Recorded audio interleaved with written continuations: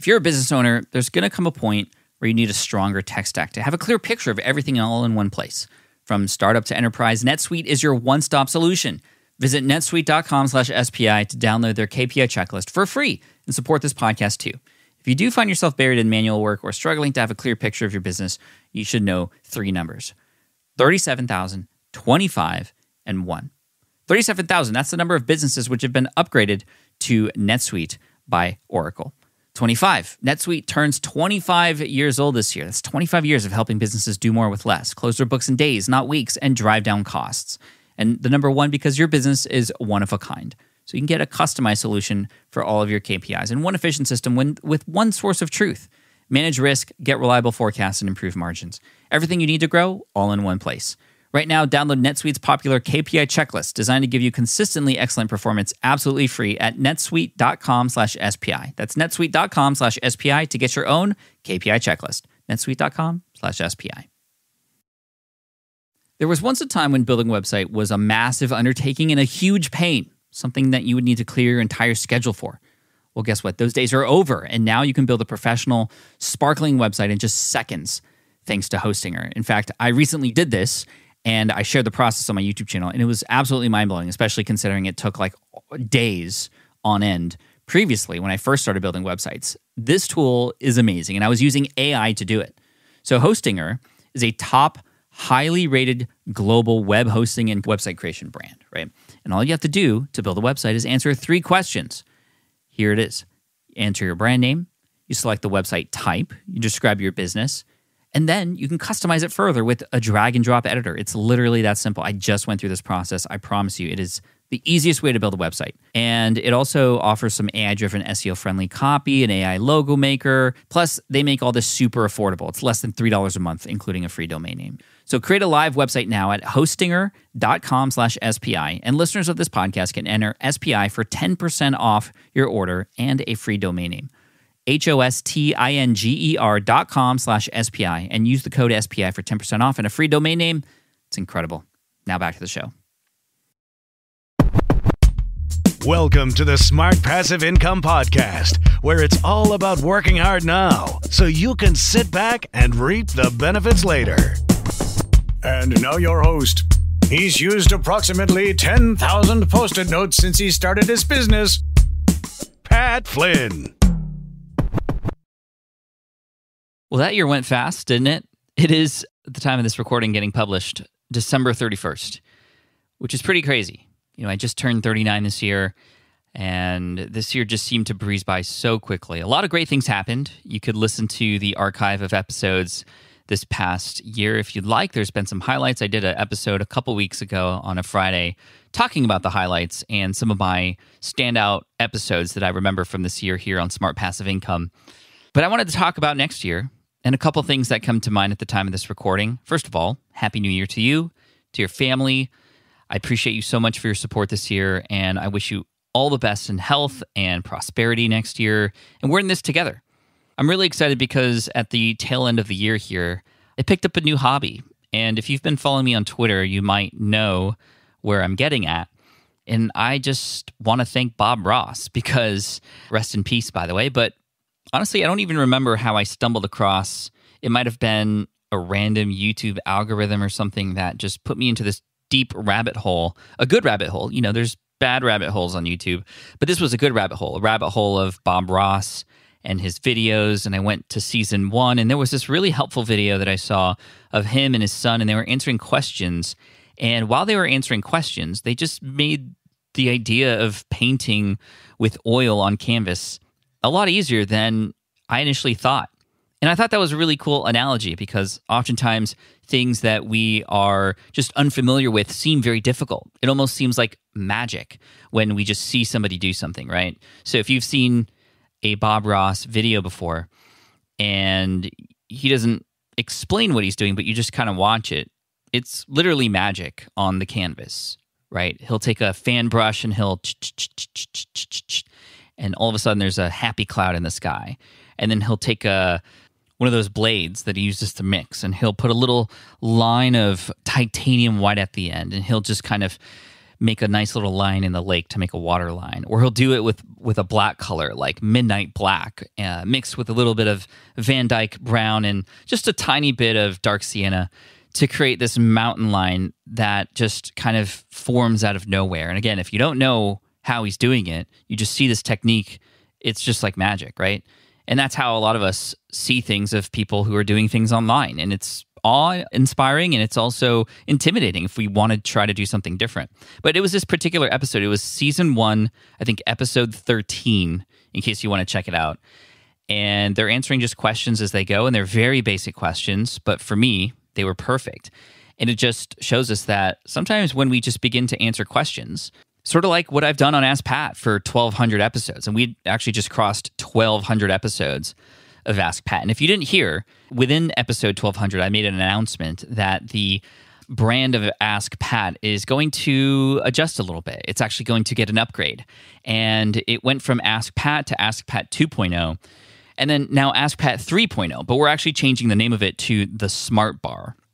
The Smart Bar, if you might remember at FlynnCon, we had invited our partners and some of our friends who own companies that work with us to show up and be a resource for the attendees who were there. And by far, one of the top number one best things that people loved in our surveys that we sent out about FlynnCon was access to those people in the Smart Bar.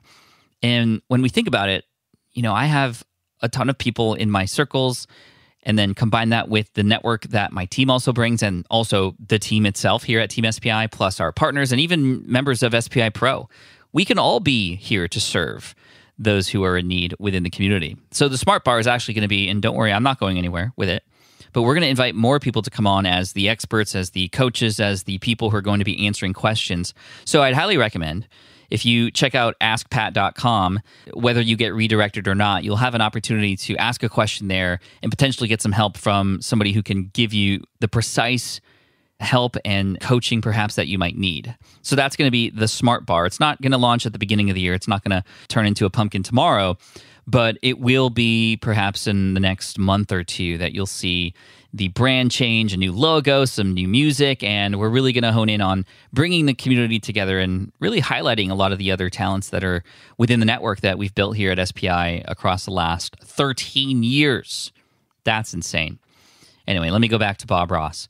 So I picked up painting.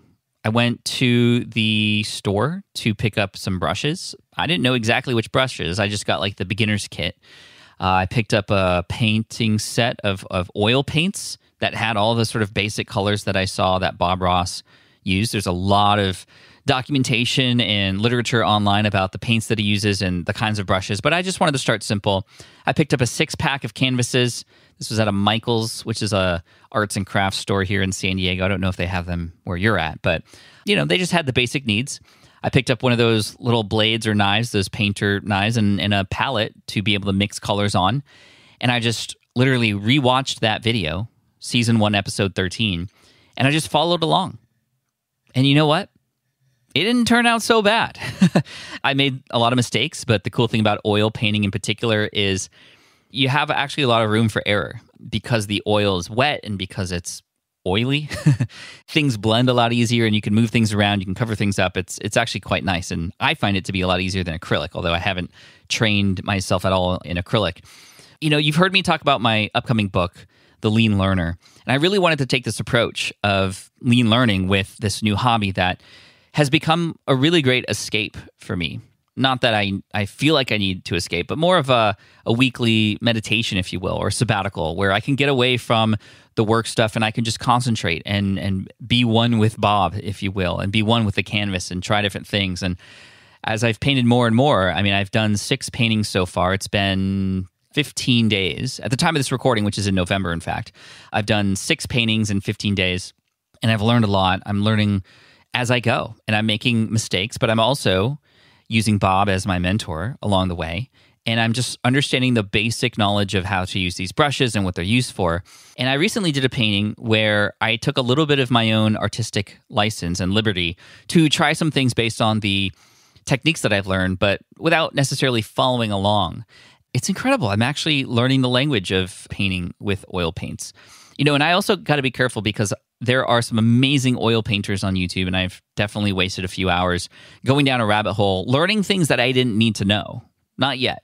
Getting inspired, but also at the same time, like I am going to be talking about in the book, sometimes when we try to learn something, we see people who almost kind of have the opposite effect of what we want. They make us feel like we're inadequate. They make us feel not to any of their fault. It's just nature to go, wow, they're so much better. They have it down and they must be born with it. Maybe it's Maybelline, but hashtag not sponsored. And so in the book, The Lean Learner, which will be coming out hopefully this year. Again, at the time of this recording, my agent has the proposal and we're working through it to fine-tune it to then share it out into the world of publishers to see what happens. It may or may not be traditionally published or self-published. We'll see what happens. But either way, you will hear about it, of course, when it does come out. But like I said, I went down this rabbit hole and I was actually realizing that I was falling into one of my traps, if you will, which is to, when it starts to get a little hard to do something, right? I was about to start a painting to paint water, and I'm a little afraid of painting water because it's just a lot more difficult. And so I went down this rabbit hole and I started to see all these people who were painting water and making it look so easy, and then I'd like come back to my brushes and I'd be like, wow, I could never paint something like that. And then I found a tutorial. It wasn't a Bob Ross tutorial, but it was another tutorial that made it simple, and I liked the style. And I said, you know what? I'm just going to follow this person's advice, and I'm just going to run through this tutorial and do it. And then I painted a sort of ocean scene, and it wasn't the best, but it was my first go. And you just got to keep learning as you go. So it's interesting because I really wanted to take this lean learning approach to art in this way. I do have a little bit of art background, but mostly in the architecture world. I'd love to get to the point where I'm not painting landscapes anymore. I mean, I am enjoying it. It is actually, once you learn the language and sort of the minimum viable techniques, if you will, the MVTs, it actually is pretty cool what you could do with it. Like I said earlier, it does look very intimidating when you have a blank canvas, just like when you're running a book, you have a blank page. But you start putting things on paper, you start putting oil onto canvas and moving things around and, you know, using your blending brush. It's just pretty amazing what can happen. But I'd love to get to the point where I can paint buildings and go back to some of the stuff that I did in architecture school at Berkeley, at Worcester Hall in 2001 through 2005, where, you know, art was for the purpose of sharing the idea of what a building might look like, right? And that's really interesting. And what's really cool about that is similar to landscapes, but more architectural, right? It's, well, this is the feeling of what this space will become. This is the shape of it. This is where people would walk, and it's just really amazing. So I'd love to sort of hone in and get in on that, and that's another thing that I talk about quite often, which is the riches are in the niches. I'm learning the language of art, but eventually I want to pick my lane. And I'd love to get good at painting architectural buildings. And it makes me wonder, if I travel, how might I bring an art set with me so I can paint what I see? I've been very inspired by one of my best friends, Chris Ducker, who he actually has an Instagram that's specifically about different sketches that he has in his sketchbook. He sketches for a very similar reason to now why I am doing a lot of oil paintings and stuff. I do literally have oil paint on my hands right now. I just finished painting number 6. So I actually have all these paintings if you want to see them on Twitter. I had one person offer to buy them already, which was really interesting, or to buy one of them, which I thought was really cool and very flattering, but I'm not to that point yet. Another person told me I should turn them into an NFT, which I'm not in full understanding of that world quite yet. I do know quite a bit about it, but I don't think I'm quite ready to put my own artwork onto the blockchain quite yet.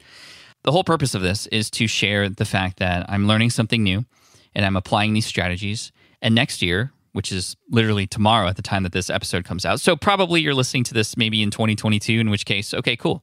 Happy New Year to you. Hopefully you can apply a lot of these strategies and also pick up something that maybe will allow you to find additional joy, not to replace anything or to do anything but have more joy in your life. And I'm just very thankful because, you know, Bob, in one of his episodes that I was watching, talks about this idea of happy little accidents, right? Or happy mistakes or things like that, where, you know, we have to be reminded sometimes that it's okay if we're not perfect. We may even not be able to fix something on the canvas, for example. But even though you made a wrong stroke here or you put a wrong color there, you can continue to paint this painting and actually make it look quite beautiful. And in our lives, we perhaps have taken a misstroke here or put a bad color here that didn't match the rest of the scene. But this is our only canvas. We got to keep painting. We got to keep brushing, and we got to keep honing in on our skills. And hopefully we can together continue to hone in on our skills in 2022, because we have some really fun things planned at SPI, and I cannot wait to share them with you. In fact, we have some fun stuff happening here on the SPI podcast. You're going to hear that these Friday episodes are going to start to sprinkle in some teachings from some of our own community at SPI Pro. SPI Pro is going to be a huge focus for us, like a huge focus for us next year, in time for those who are within the community already, but also helping bring new incredible members in as well. And I'd love to invite you to check out SPI Pro and make it a part of your 2022, because literally with a very small investment, you're going to get so much more in return. And the feedback that we've been getting from SPI Pro members have just been absolutely incredible. We're starting to, it's just people are logging in every day because this is their new Facebook, but it's specifically about business and entrepreneurship and life, not just about business, but, together helping us become stronger entrepreneurs, stronger fathers, stronger mothers and wives and husbands and brothers and sisters amongst the world of entrepreneurship. And I'm so grateful for the team that is behind it. And I'm so grateful for everybody who's there. And I'd love to invite you as well. So smartpassiveincome.com/pro to apply. We're going to be opening up another enrollment period very soon. We bring people in groups once a quarter. So you'll have essentially like your class, not graduating class, but your class of SPI Pro members that you came in with, and you'll get a little badge to go with it so you can find each other and the directory there so you can find and partner and get help and give help. It's just been probably the best thing that ever happened in the last 2 years at SPI, and I couldn't be more grateful. And we want you in there too. So smartpassiveincome.com/pro, and I hope that you pick up your paintbrush and start painting something beautiful this year. And I'm there with you. Follow me on Twitter if you haven't already, at Pat Flynn. You can see my continual journey into art and oil paintings and other fun business-related things. Anyway, I love you so much. Thank you so much for a wonderful year. Here's to an amazing 2022. Cheers. You're awesome. We'll see you next year. Peace. Thanks for listening to the Smart Passive Income podcast at smartpassiveincome.com. I'm your host, Pat Flynn. Our senior producer is Sarah Jane Hess. Our series producer is David Grabowski. And our executive producer is Matt Gartland. Sound editing by Duncan Brown. The Smart Passive Income podcast is a production of SPI Media. We'll catch you in the next session.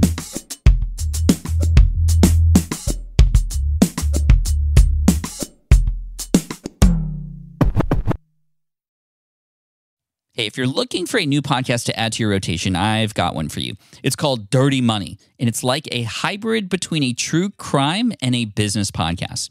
So hosts Jonathan Small and Dan Bova tell the tales of legendary scammers, con artists, and barely legal lowlifes who stop at nothing to rake in millions. Recent episodes include a man who looted $100 million from his own company. Crazy. Give it a listen. Head on over to Dirty Money right now on Apple Podcasts, Google, Spotify, or Stitcher.